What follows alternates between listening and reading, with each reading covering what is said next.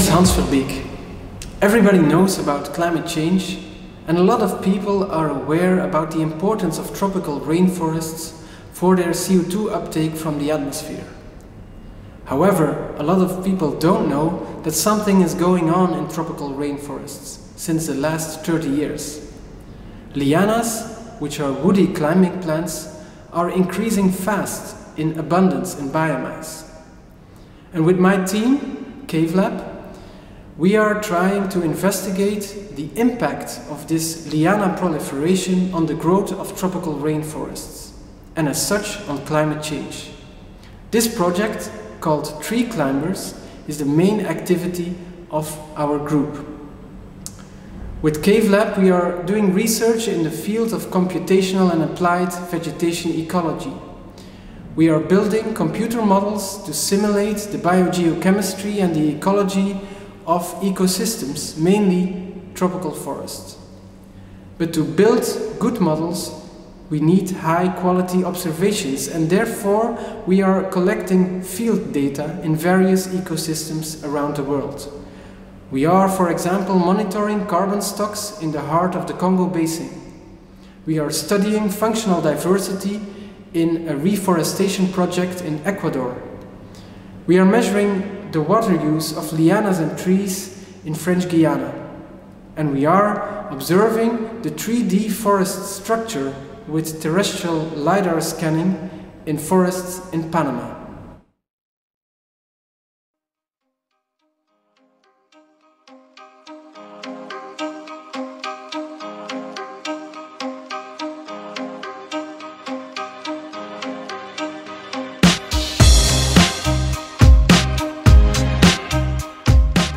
Ik bevinde me hier in Enschede in Nederland op GeoBia 2016, het congres Geographic Object-Based Image Analysis. Een tiental jaar terug, in 2006, hebben wij met een kleine groep remote sensors besloten om rond het thema van Object-Based Image Analysis een congres te gaan organiseren. Ondertussen zijn we dus met een goede 250 wetenschappers wereldwijd die met deze jonge wetenschapsdiscipline heel actief bezig zijn. En wat doen wij nu eigenlijk? Wel, wij gaan beeldmateriaal, afkomstig van UAV tot en met satellietbeelden, gaan interpreteren op basis van objecten en niet op basis van pixels. Objecten zijn eigenlijk groepen van pixels, aaneengesloten pixels, die homogeen zijn in een aantal karakteristieken.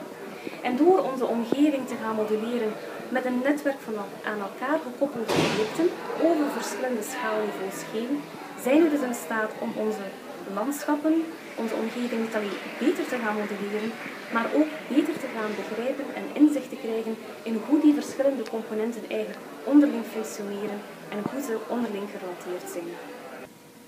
Door de implementatie van het GeoBia-concept ben ik in staat om vraaggestuurd onderzoek uit te voeren binnen een breed gamma aan maatschappelijk relevante toepassingen, met betrekking tot milieuintegriteit, bijvoorbeeld ruimtelijke analyse van ecosysteemdiensten, met betrekking tot volksgezondheid, bijvoorbeeld habitat- en risicokartering van ziektvectoren, maar ook met betrekking tot lokale en regionale klimaatsproblemen, bijvoorbeeld stedelijke hitte. Dus in lijn met wat de universiteit of de slogan is van de Gentse Universiteit Dare to Think, is mijn slogan voor de toekomst Think Beyond Pixels.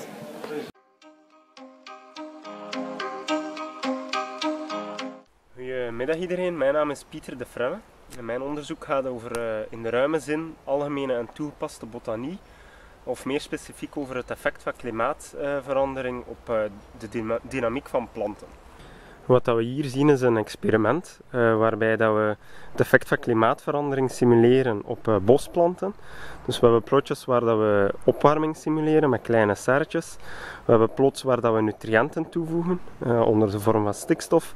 En we hebben plots waar dat we deze lampen ophangen om eigenlijk een verandering in bosbeheer te simuleren, alsof dat het kronendek zou meer opengemaakt worden.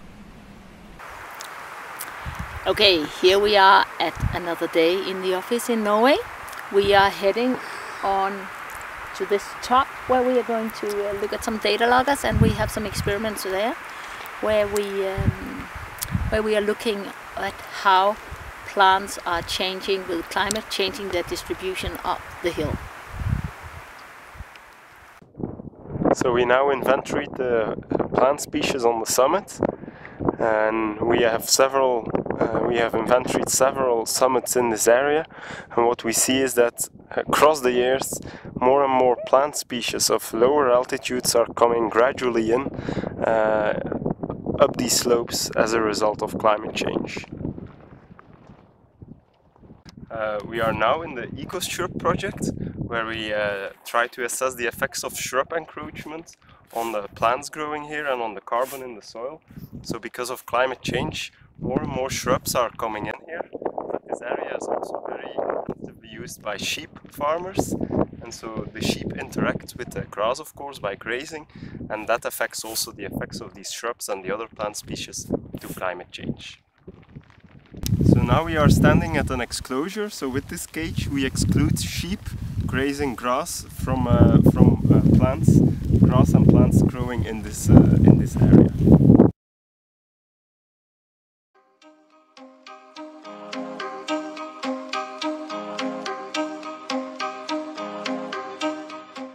Water erosion continues to be a significant environmental threat.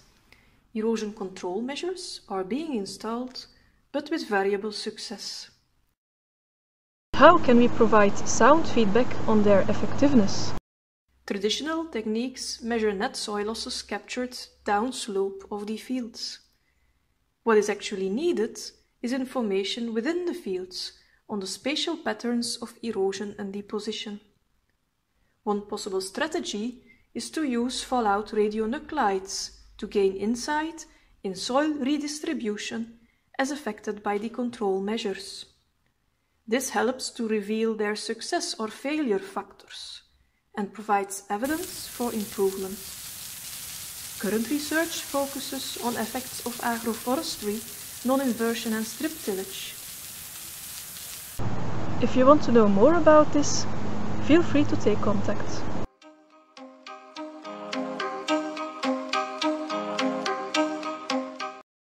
Hello, my name is Steven Sleutel. My research area is organic matter management in terrestrial ecosystems, in which we are looking to changes in carbon flows in soils and ecosystems as a function of global change, changing management and changing legislation.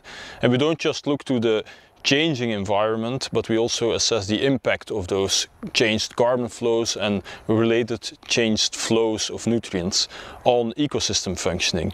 Most of the research is applied. For instance, we are looking at recovery from acidification and how that is affecting DON and DOC transport into groundwater. And we also look to the soil phosphate groundwater P status relationship on a more regional scale, and we're looking to the potential competition between organic matter and phosphorus in soils.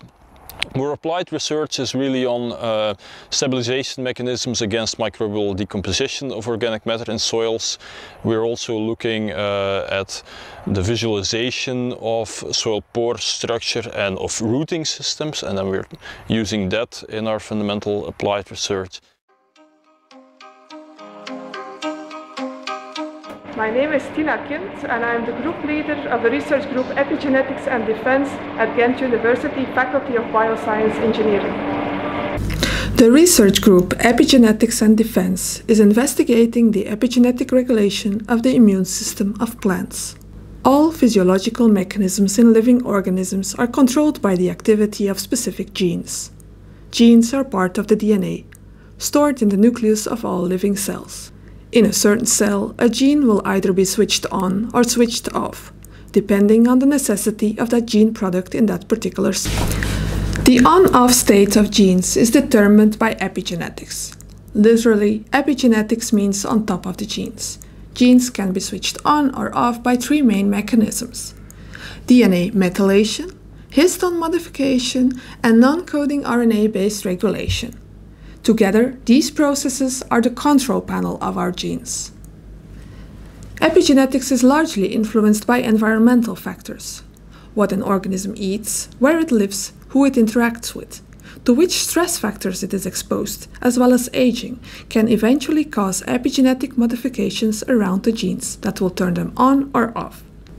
Although best known in animals, plants also have an innate immune system which protects them from diseases caused by pathogens and pests.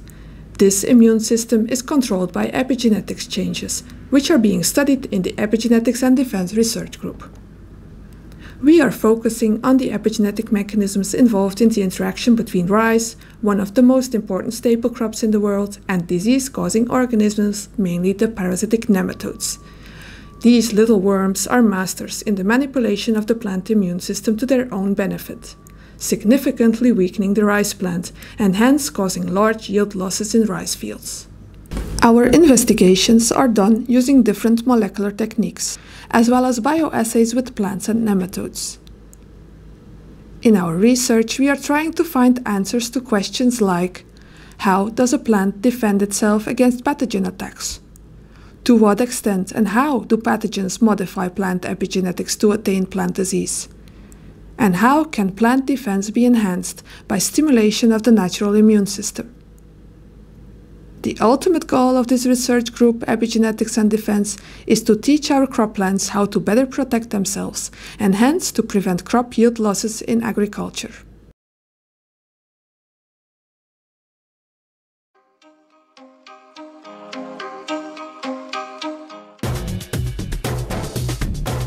Appelen, bio-appelen 3,32 de kilo, gewone appelen 2,77 de kilo. Professor, u doseert in gewasbescherming. Is bio echt pesticidenvrij? Hulpstoffen zitten vaak al in de gewasbestrijdingsmiddelen. Ze kunnen ook apart aangekocht worden. Hulpstoffen bieden een aantal belangrijke voordelen.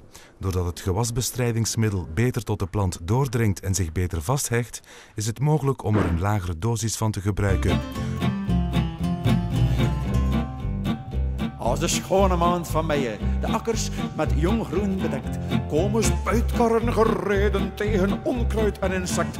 Boerkes, zet uw kranen open, dat uw zaaigraan goed rendeert. God, die alles hier doorgroeien, wordt er buier geassisteerd. En zo draait het de commerce, derde later is van geen talloos kinders komen straks ter wereld. Hi there. My name is Chris Oudenaert. I'm head of the Laboratory of Applied Mycology and Phenomics. Our laboratory is embedded in two main research consortia. The first one is MyTox on toxigenic fungi and mycotoxins. The second one is CropFit, a consortium on biostimulants for the agro sector.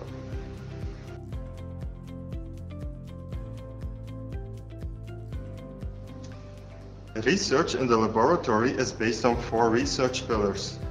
First, we conduct surveys to monitor emerging toxigenic fungi in the field in European and African studies. Especially in Africa, fungal contamination in food commodities is a serious health issue. Secondly, we investigate the biological function of fungal secondary metabolites using a transcriptional engineering approach. Thirdly, we initiated research on the potential of new crop protection tools based on plant volatiles and beneficial endophytic fungi. Last, we also invested in a unique technology we call phenomics, which will allow us to phenotype plant pathogen interactions in a high-throughput manner using a robotized multispectral camera. This infrastructure will allow us to test new promising biostimulants or agrochemicals in diverse model plant systems.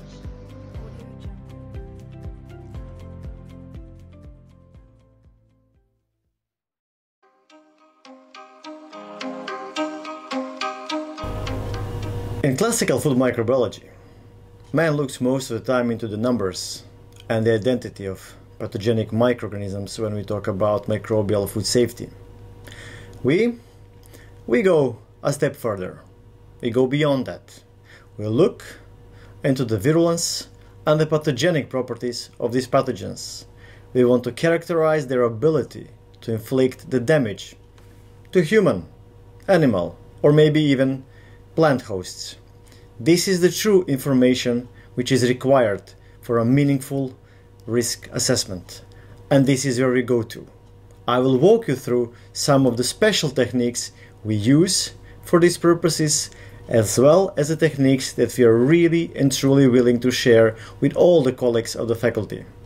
In fact, in many ways, we already greatly cooperate with so many of you. Join me. It is not only relevant information to know whether a specific microorganism is present in our food or water sample. It is also not only relevant to know whether it has a particular virulence gene. It is the complete relationship and interaction, a crosstalk between a pathogen and the human cell system that will describe and define finally the pathogenic response. To do this analysis at the transcriptomic level, we go to our Affymetrix Gene Atlas transcriptomic microarray system that can analyze more than 30,000 genes in one run and tell us what is the response of human expression profile in response to present microorganism or its toxin, or for the same matter any other contaminant coming from the food or water. To relate what we have found on a transcriptomic level, we go a step further. We look into the functional properties of exposed cells. We can do this with a state-of-the-art Seahorse and Agilent extracellular flux analyzer. With this instrument, we can in real time measure the mitochondrial activity of the cells as well as their glycolytic activity. This gives us an information on number of key parameters that describe these two metabolic pathways. In such a way, we get an idea on something that we call functionomics, functional properties of cells that were previously exposed to pathogens, toxins, or contaminants. In combination of transcriptomic with Affymetrix, functional properties of cells studied with the Seahorse analyzer, and for example mass spectrophotometric measurements, we can give a completely new dimension into the metabolomics of cells as a response study to the toxins, pathogens, contaminants.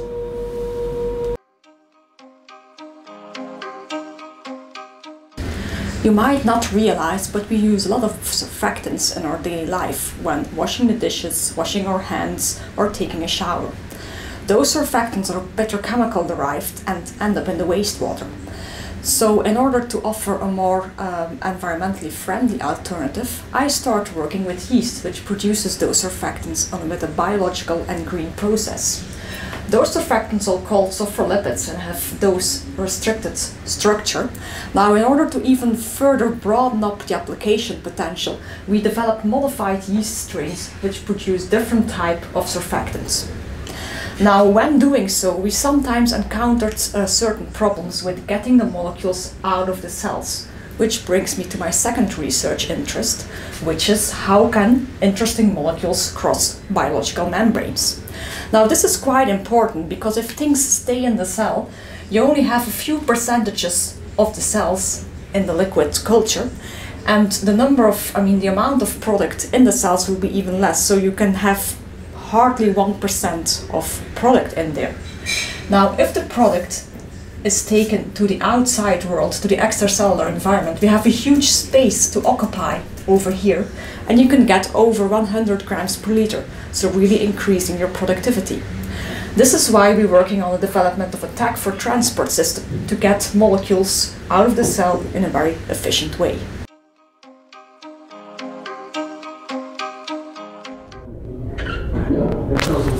Welcome in the Laboratory of Applied Biotechnology, or the LAB. There are some great people working here, and they all focus on the synthetic biology of modular proteins.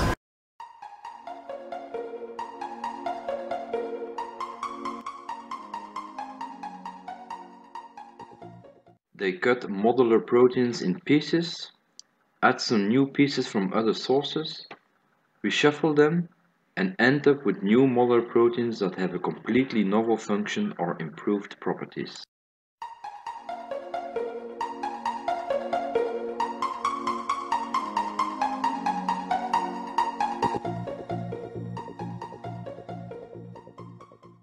I'm making customized antibiotics. I'm making new enzymes to produce prebiotics. I'm trying to make bioethanol. I'm creating enzyme cascades. There's even more. We are also making antivirals, pharmaceutical ingredients, diagnostics. There's so much you can do by building your own customized modular protein.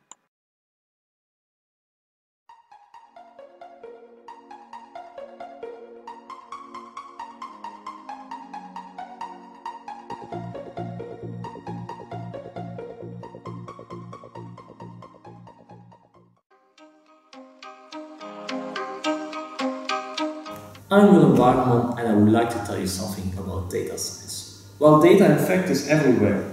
With our phones we send messages on a daily basis, with our cameras we take movies or we take pictures that we share with our friends, and when we do, for example, sports activities, we have all sorts of devices that collect personal information like heart rate and speed. It's estimated that we humans in total collect more than 2 quintillion bytes of data a day. That's a 2 with 18 zeros. In the research unit Knowledge-Based Systems, we try to extract meaningful information out of this bulk of data, with a particular focus on applications in the life sciences. So take, for example, this molecule here. It's a molecule that was predicted by our mathematical models as a molecule with interesting properties. This can be very helpful in drug design, for example, as a pre-screening tool prior to wet lab experimentation. The type of models behind are called machine learning models, because those models, they learn basically from data. We use those systems in other application domains as well, for example in microbiology, in ecology, molecular biology, chemistry, geosciences, etc. We can even use machine learning methods to predict for you which ingredients make up a great new dish. Isn't that great? And I'm really sure this is only the start.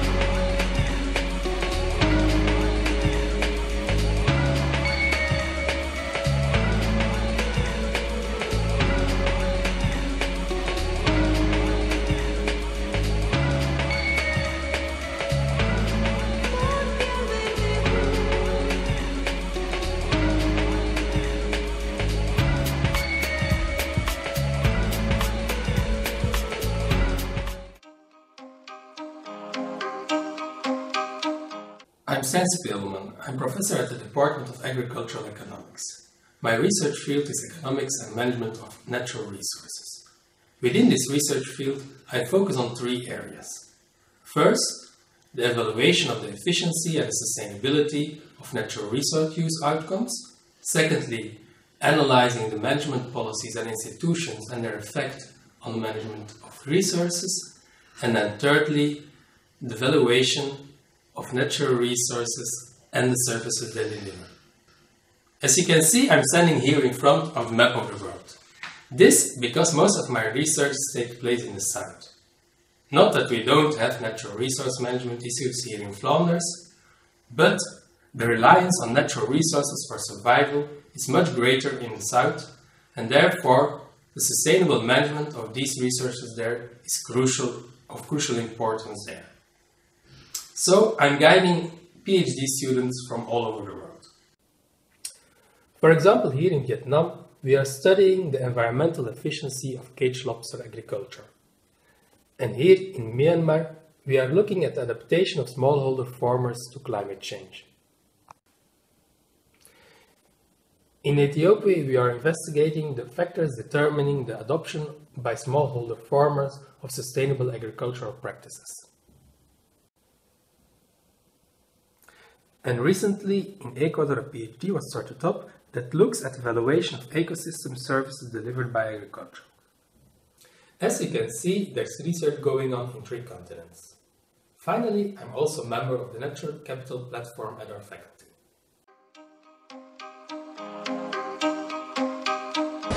Hello, I am Sven Mangelens and I lead the team within the Synbioc research group. Synbioc stands for Synthesis, Bioresources and Bioorganic Chemistry, and in each of these fields my group is active. Within synthesis, we often prepare chiral building blocks for coupling reactions towards new amino acid derivatives and heterocyclic scaffolds with utility in agrochemistry and drug discovery. Selected bioresources such as plants, bacteria or microalgae are studied as source of bioactive natural products. In this way, we recently studied plant essential oils for control of insects such as the mosquito malaria vector and phytochemical constituents of Chinese plants with reported anti-diabetic activity.